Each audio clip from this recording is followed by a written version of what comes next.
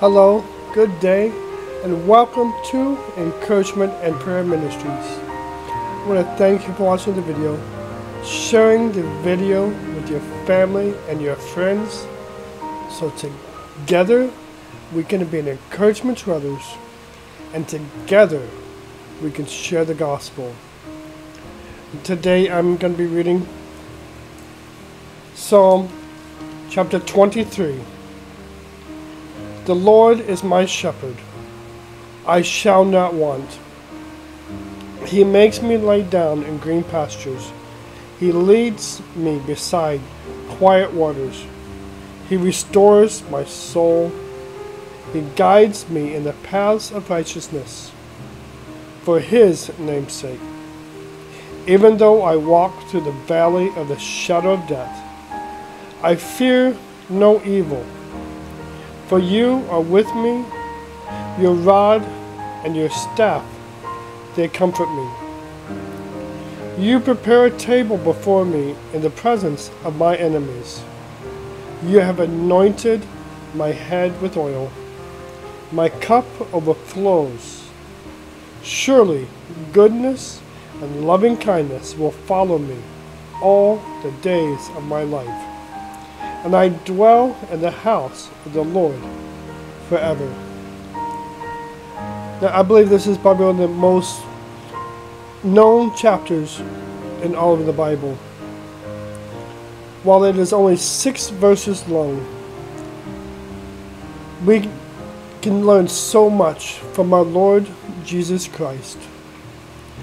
In verse 1, it says, He is our shepherd. He is the great shepherd. In Matthew 18:12 says, He looks for the lost. The parable of the 100 sheep. He leaves the 99 to go look for the one that is lost. But He cares so much for all that He does not want to lose even one. Matthew chapter 12, verse 11 and 12. And He said to them, What man is there among you who has a sheep, and it falls into a pit on the Sabbath? Will he not take hold of it and lift it out? How much more valuable then is a man than a sheep? So then, it is lawful to do good on the Sabbath. Our Lord, He cares for each of us. When we have fallen, He will stop and pick us up, lift us out of the danger that we're in. Jesus goes out looking for those that are lost. And He will find you. And when He finds you, you become His sheep, and He becomes your shepherd. In John chapter 10, verse 27, says, My sheep hear my voice, and I know them, and they follow me. Jesus being the shepherd, He hears, the sheep hear His voice. For the sheep cry out to Him. And when we belong to Him, the Lord knows us. He knows everything about us. He knows our hearts. He knows our mind. He knows our desires. And the sheep follow the Lord. To follow the Lord, the sheep have to know the shepherd. They know His voice. And when the shepherd calls out to them, they respond.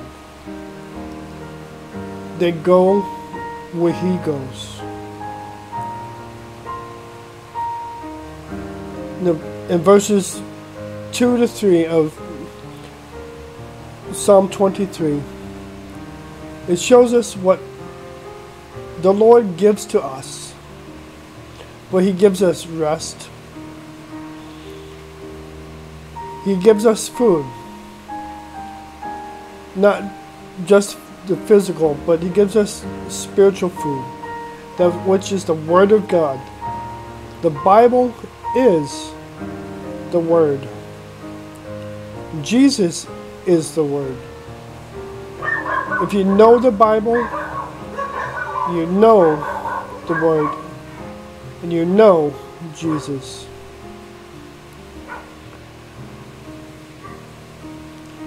The Lord also gives us safety and salvation. We are saved from death. This is the spiritual death. What everyone at some point of their life will die, unless the Lord comes back while we're still alive. We have safety from the wrath of God, and we receive righteousness. The righteousness that we have with Jesus is God's righteousness. Because of Jesus. For Jesus. In verses 4 to 6, we see death becomes an only. For it's the shadow of death that we walk through. The evil has no hold on us. We have freedom. Not freedom to live our lives how we want. We have freedom from sin and death. We have freedom not to continue in sin, but become sinless. And our shepherd, he directs us. He trains us. He disciplines us. Corrects us when we need to be corrected. Shows us the path that we need to take to keep us safe and to keep us sinless. And we have the Holy Spirit that comes upon us, that gives us gifts for Jesus' sake, and to produce fruit in our lives. These fruits can be seen in Galatians 5:22, which is love, joy, peace, patience, kindness, goodness, and faithfulness. For all of these should follow us for the rest of our lives. One act of looking from our Lord, our shepherd, and one act of faith, receiving salvation. We get so much from the Lord. Our Lord, he cares for us, that he gave himself up on the cross for our sins, taking upon all of our sins, being sinless himself, so we can have rest, we can have safety, and we can take upon us his righteousness. Lord, I thank you for you being our shepherd, for you are the great shepherd that does not want to see even one lost. For one lost you will go find them, pick them up, and carry them to safety. You give us so much that we do not deserve. You give us your word, that if we only search the word, we know you, we know Jesus, we know the life that we are supposed to live, to walk through the shadow of death and remain sinless, that we do not have to fear the evil around us. And I thank you that you train and direct us in the paths of righteousness. Today, I know somebody will be listening to this. Every time this is played and shared, it'll be shared with somebody that needs you. They are lost. They need the Lord, they need the shepherd to find them, to pick them up, to bring them to salvation. And today, the day they hear this, they will be saved, to begin a new life, free from sin. I pray this in Jesus' name. Amen.